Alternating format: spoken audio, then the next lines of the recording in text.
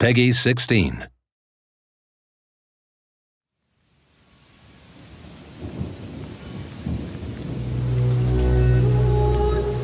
This charming Dr. Reid, is he new?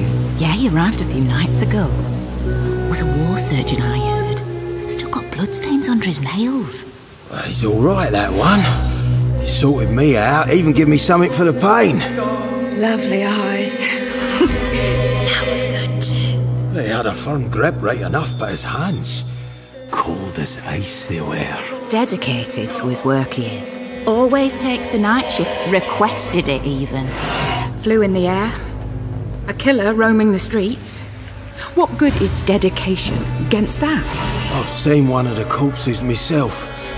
Pale as death on a white horse he was. And Dr. Reid, he's as white as fresh linen himself. Oh, I've put some colour back in them cheeks, given half a chance. Why a man like him? Yeah, a well-known physician and all would choose to work here.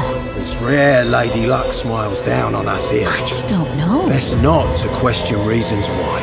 Aye, but sometimes the price is too high. And there's always a price.